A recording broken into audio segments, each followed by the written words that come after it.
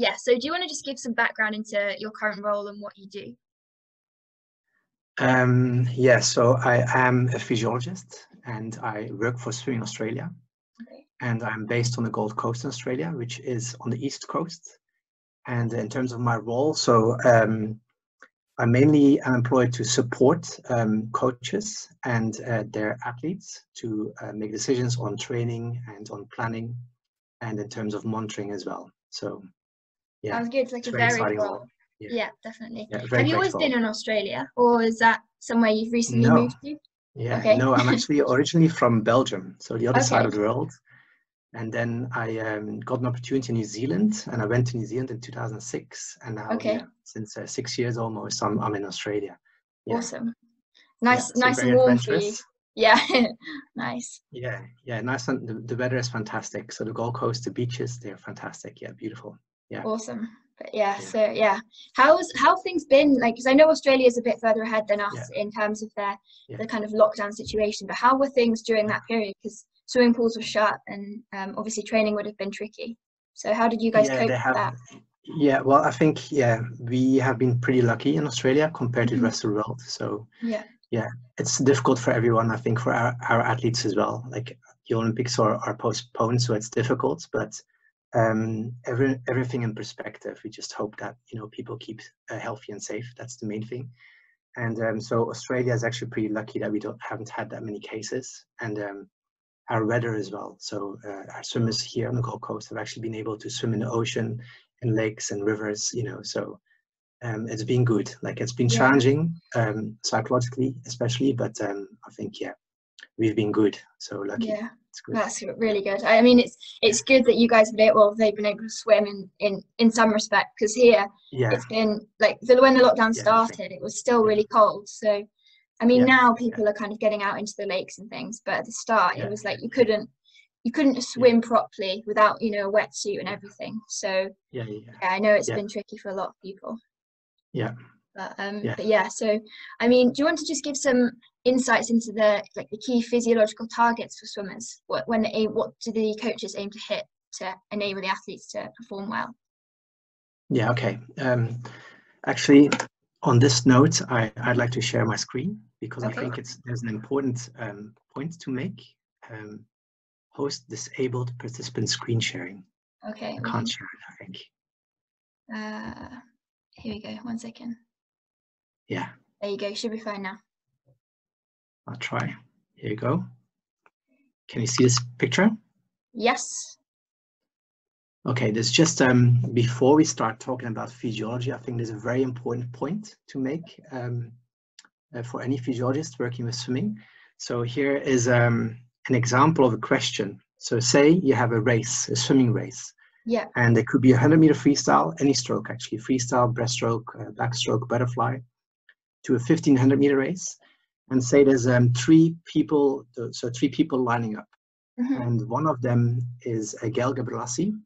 So Okay. physiologically amazing, like huge VO2 max, right? So Okay. he's in lane 2, for example. Yeah. And then I don't know who this girl is, so I just took this picture from the Okay. website. So she might be a little bit older. But say this that it's someone that is around 11 years young, but is a Yeah. swimmer and has really, really good swimming technique. Okay. Right? And then you have actually someone, so that's in lane 3, and then lane Okay. 4 next to it is someone that goes to the gym a lot and has very, Okay. very big muscles, big biceps, triceps, Yeah. abdominals, looks very good. Yeah. So say they had a swimming race, 100 up to 1,500, anything. Okay. Who would you put your money on for you? I mean, I think it would probably be that's a tricky one. I'd probably say the VO2 max.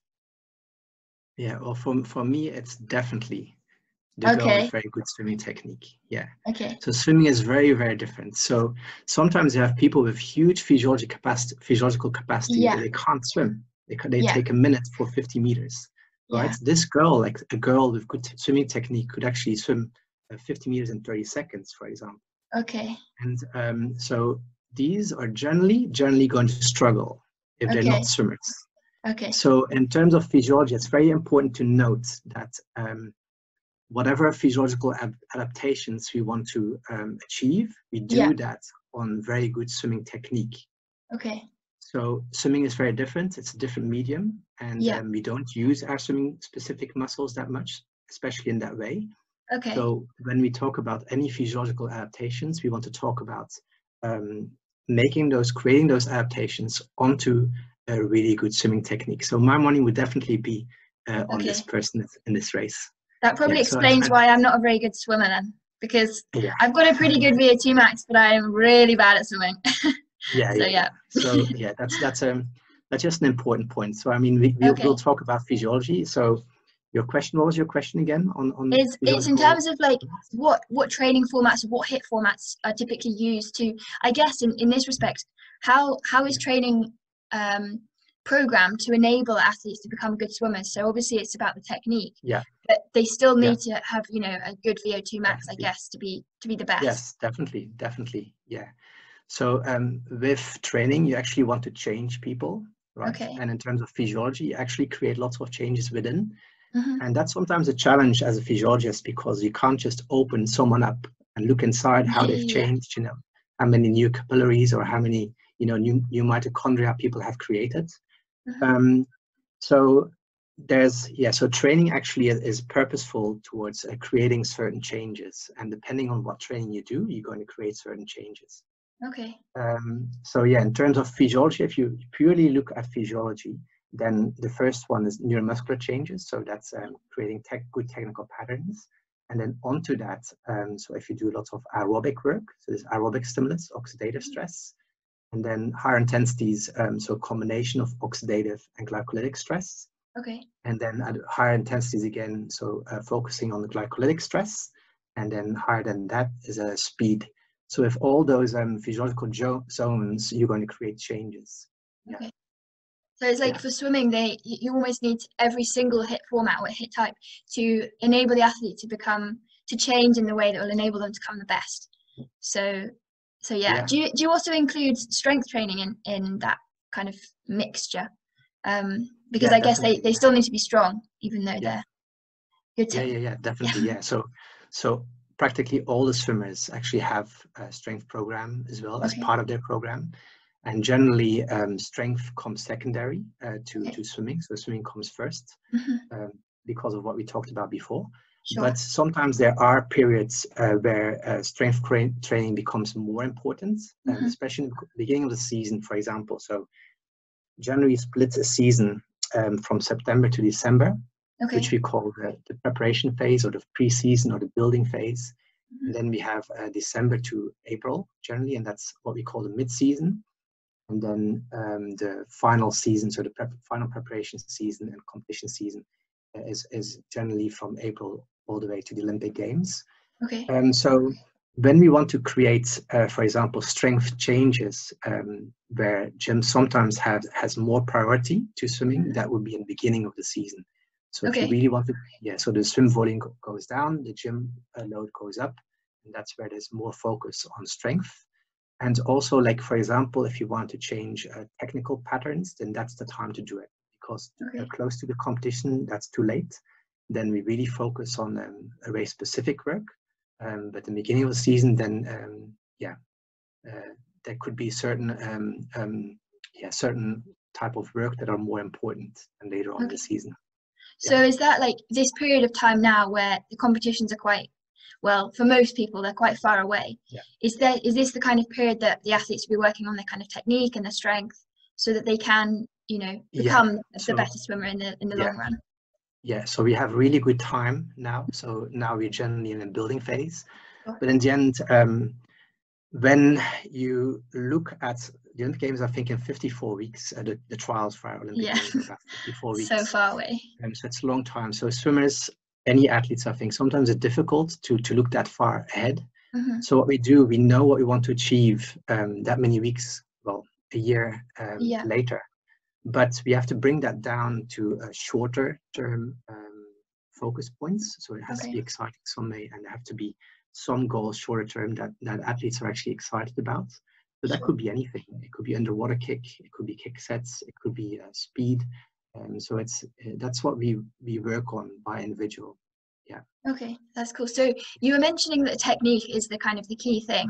So does that explain why swimmers, I guess, in terms of, so if a swimmer's doing 100 meters and yet they spend hours and hours in the pool, is that to enable that technique to develop, or is that for something else? Yeah, so I think, yeah, so people aren't built to swim. We walk and we run, but swimming, yeah, we don't generally use our swim propulsive muscles except when we swim.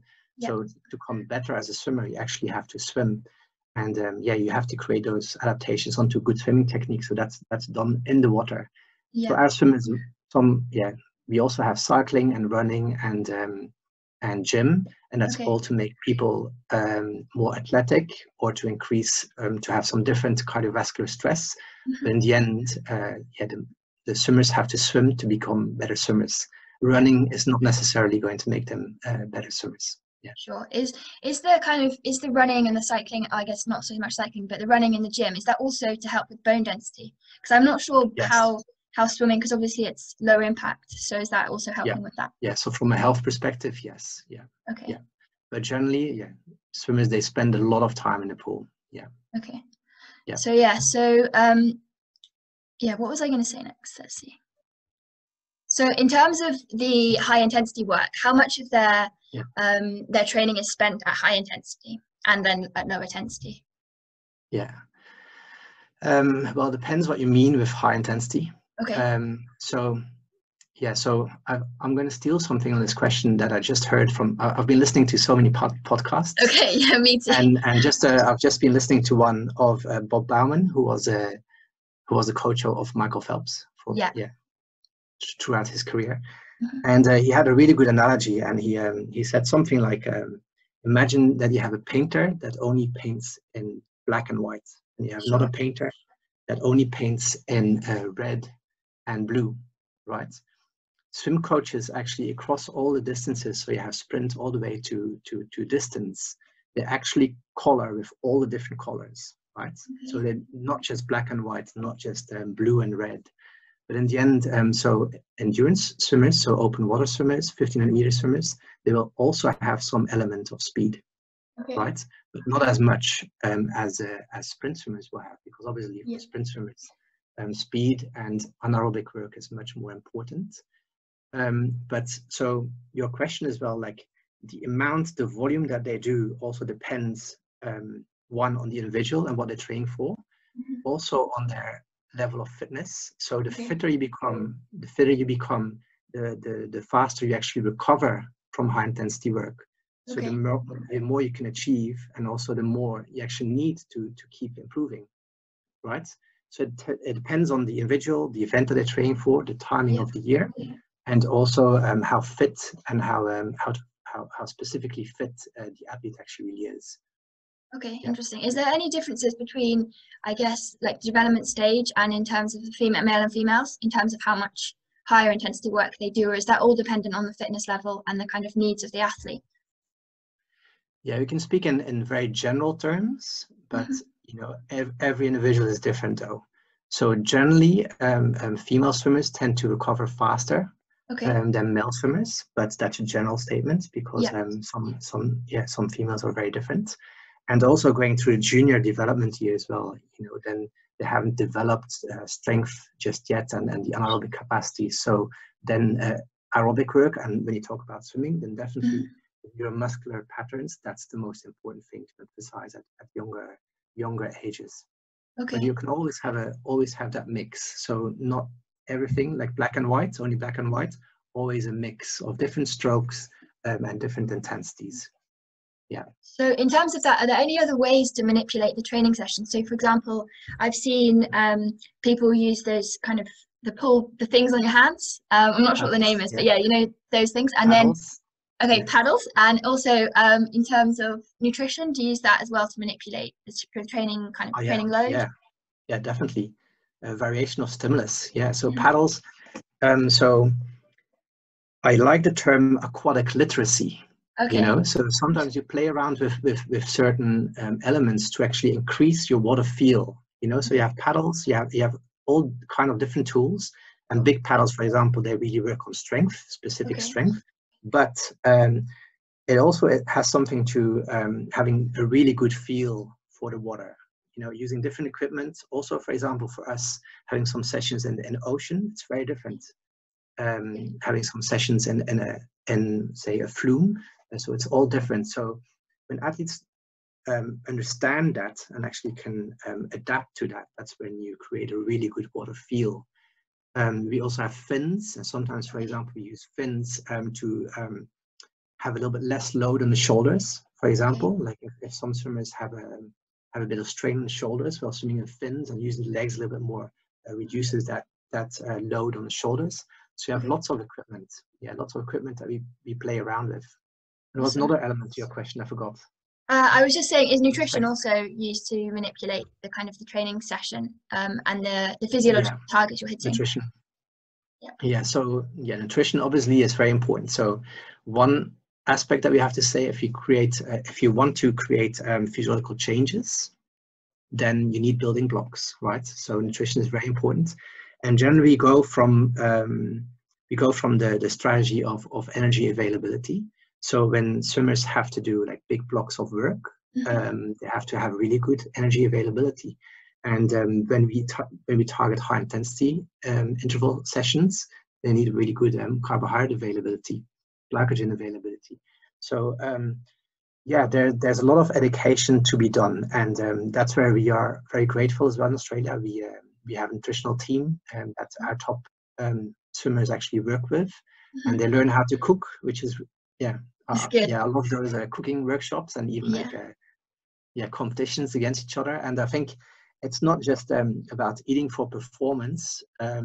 It's also about having having that belief in what you do is right. Sure. And it's also about healthy individuals. So that goes beyond sport, that we actually want to educate them to become healthy individuals as well. Yeah. That's really good. That's an approach that I think other sports need to learn from. I know in athletics, I don't get much kind of nutrition support in terms of cooking. So I think that's a really important thing, especially as you're saying, it's like building the healthy individual and not just the athlete. Yeah. So it's very interesting. So the junior swimmers, when they come into those workshops, how little they know. They say, no, I'm fine. But when they have to cook a meal, I've actually never cooked a meal before. So I think those are really good, just I think the swimmers really like it as well. It's really good opportunity for team building as well, getting together and cooking together. Definitely. Yeah. So we were talking about strength training earlier. How is that fitted into the swimming program? Because there's a lot of time in the pool, and obviously, I'm not sure about swimming, but in other sports, there's quite a lot of interference effect with doing something like an endurance session. And then it's like I was talking to Jackson yesterday, doing an endurance session and then doing a strength session, and they counteract each other to some respect. So I was just wondering how that's kind of managed in the swim context. Yeah, well, coaches have to think of a lot, it's not just gym. Not just gym. It's for example, exams, it's studies, it's anything. So concurrent effects of anything. Okay.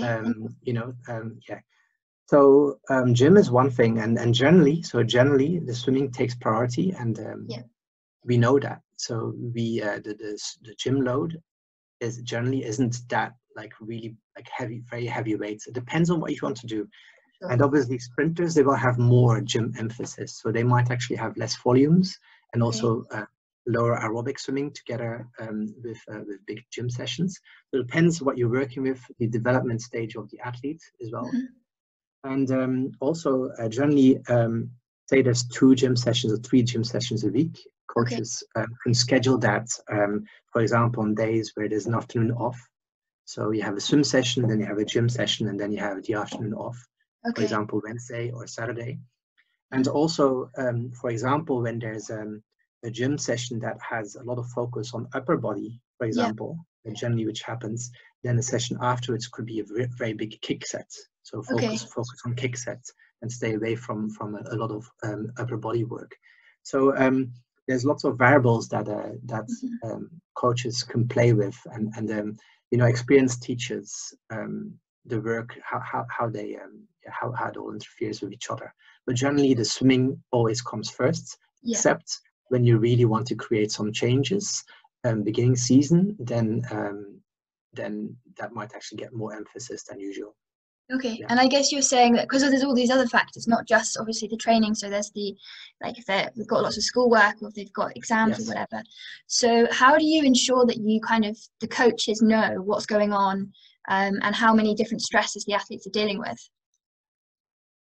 Yeah, so communication. So Yeah. that's the biggest one. Yeah, Yeah. communication. And I think that's a really important one. So us as scientists, we are sometimes focused on data, right? But in the end, especially in swimming, like we are pretty lucky with our sport as well. That one, we really, like, it's quite easy to know what we're working towards because a pool is 50 meters. So, you know, it's standard length. So we know what times we're targeting.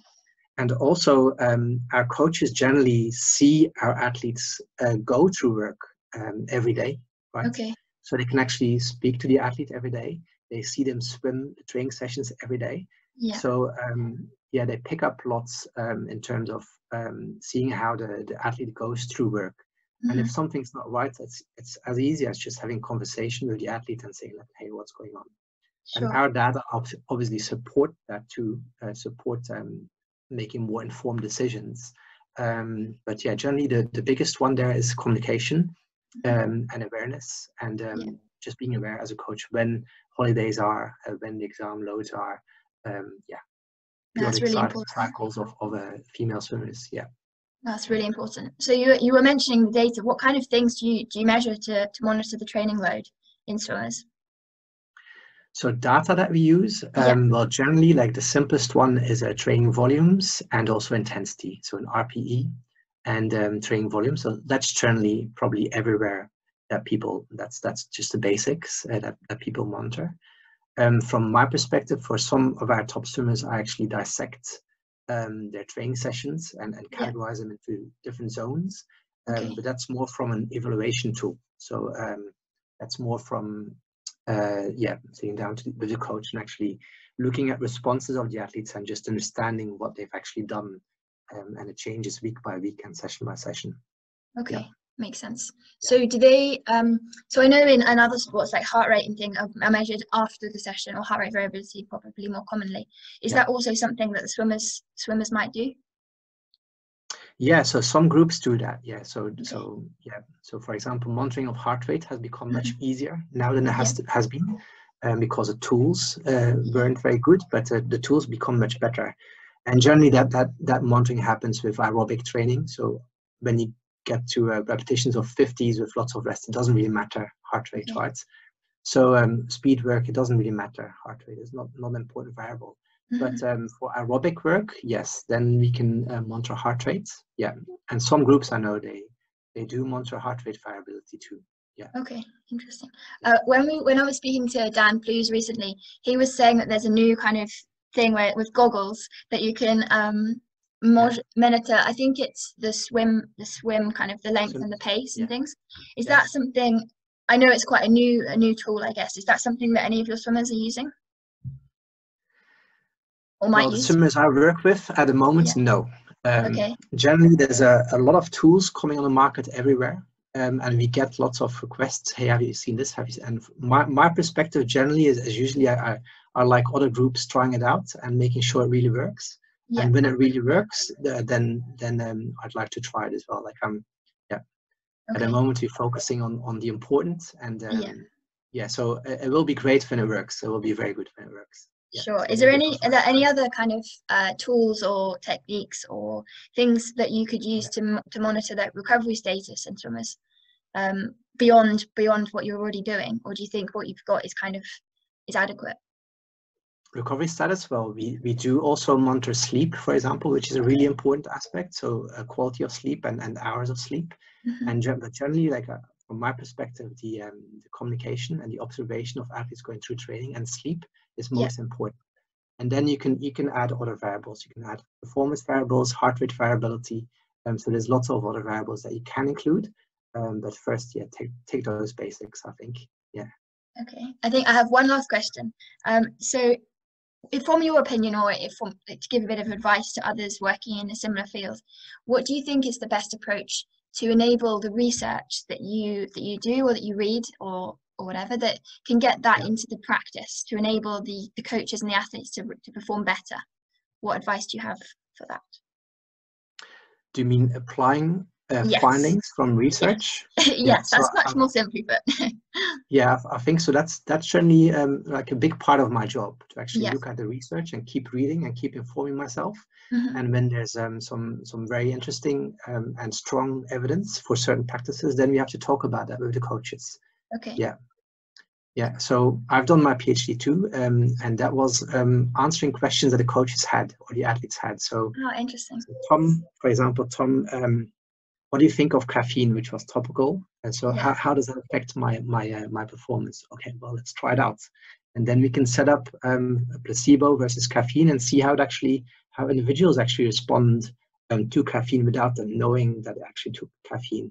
So, I mean, there's definitely a good space for scientists to solve questions for coaches and athletes, and to be part of a team that way. Yeah. And also to keep on top of reading and learning and relay any information to coaches. And when it sounds sensible and it makes sense, then yeah, let's go. Yeah. Sure. And I guess it's also learning from other sports and other contexts, that because although there's obviously different challenges, you do have similar challenges as well. So yeah, awesome. Definitely.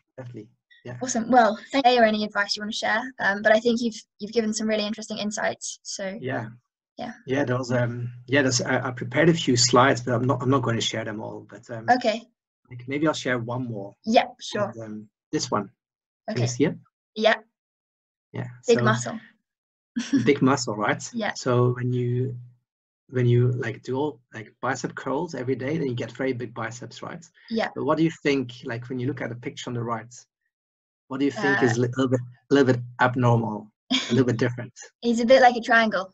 He's not worked on his legs, has he?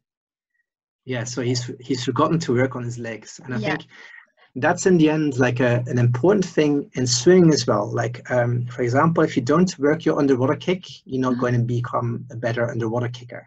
Okay. Right? If you don't practice your starts, you're not going to become a better starter. You know, explosive, for example, if you want to become more explosive off the block, well, then you have to work on that. And same thing is in physiology. So if you really want to improve your physiology, whatever that is, so more mitochondria, more capillaries, so cardiovascular level, muscular level, change of respiratory level, you really have to challenge it and challenge it appropriately. Okay. And so change happens through regular challenge, and then also eating well and also resting well. So I think, everything comes down to that. Just making sure you challenge athletes in certain areas, and that's where the improvement comes from. Awesome. Well, that's very good advice. I think it's to consider the whole picture, and like you said, painting different colors.